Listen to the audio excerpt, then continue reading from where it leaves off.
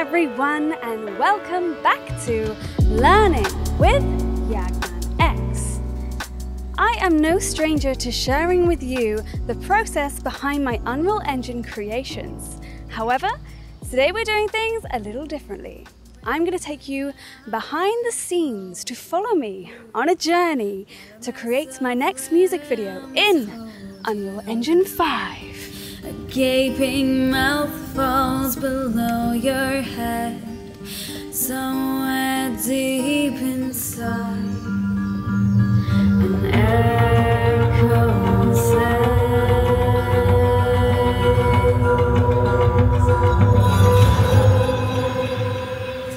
So, the song itself was actually based on a poem that I wrote quite a while ago, based around mental health and how it can manifest itself into a monstrous form sometimes.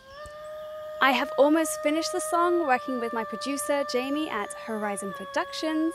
We finished recording all the vocals and the guitar pieces, and he has done some stellar monster voice performances. If you want to check out Jamie at Horizon Productions, there will be a link in the description down below. We've also messed around with changing audio from everyday sounds such as a bobblehead into something very uncanny, which fits with the otherworldly ambience of the narrative that I was going for.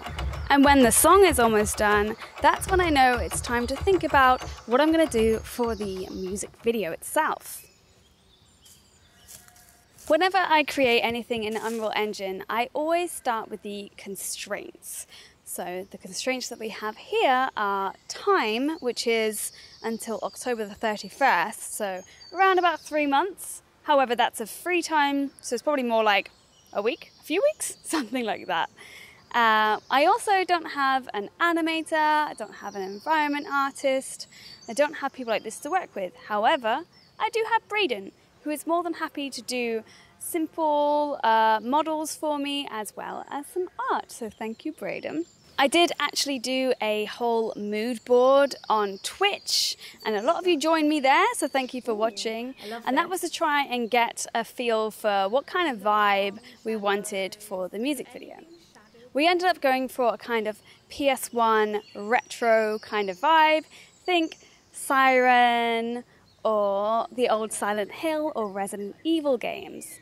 This is because not only are they creepy, but also it's a little bit more attainable as it's only low poly models. And also it's just something that both myself and Braden are interested in, as I really feel it's important when you have a team or you're working with other people to make sure that they also feel invested and are excited about the project that you're making. Once I'd figured out all of this, I started to put together a Google document of everything from the song, the narrative of the song, the mood board that was created in Twitch, and what we both wanted to get out of this music video. So first of all, I needed to find out a way that I could not only have low poly models and textures, but also how to have graphical errors, as that really is what makes the old PS1 games look quite uncanny and surreal. But lucky for me, I stumbled upon Retro Graphics by Marsis, and this had everything I needed to create an authentic old school retro game look. It has everything from dithering to depth errors, and even allowing you options for fog and lens flares. I'll put a link in the description below for it if you would like to check it out yourself. I also knew that I wanted to insert myself into the music video because that's just something that I always do.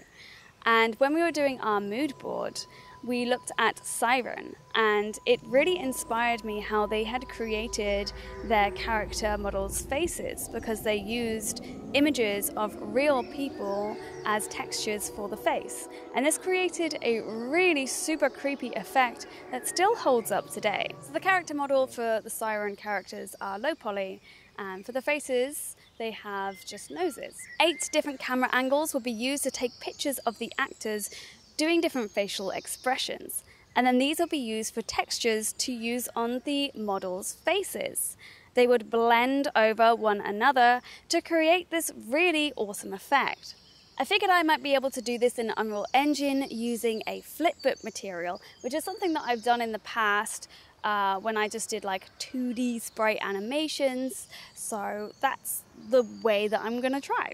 What I've done so far is basically prototyped a very crude character that uses a state machine to drive its different animations through an animation blueprint. These different animation states transition based on an enumerator, which can be controlled through a level sequence by making sure that the enumerator variable is exposed to cinematics.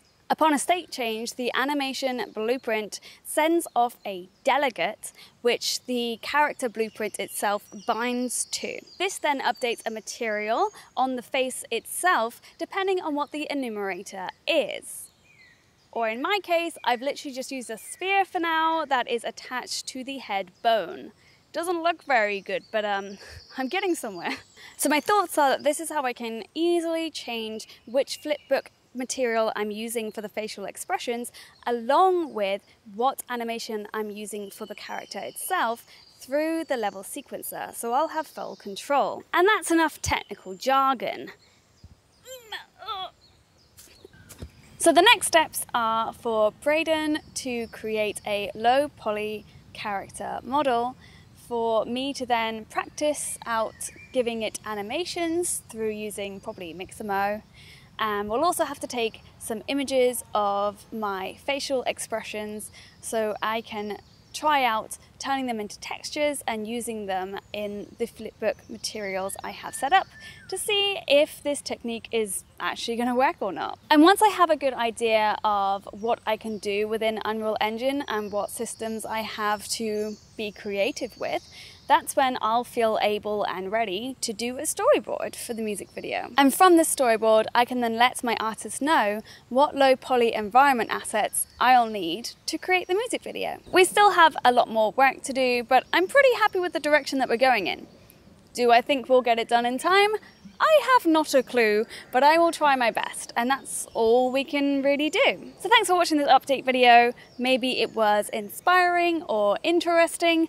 I don't know, I just thought I would share with you the journey as I take it, because there are many changes that get made along the way when you create something like this. Thanks a lot to my Patreons who help make this all a reality. Honestly, all of your support means so very much to me, and I will be sending you the demo of the song that we are working on, so you can see the crappy demo version that I created in my bedroom. Enjoy that. And if you want to support in any other way, there is a little thank you button down there, so if you want to, you can hit that, but it's completely up to you, and I don't like asking. So have a lovely day or evening. I will see you in the next update video. Bye!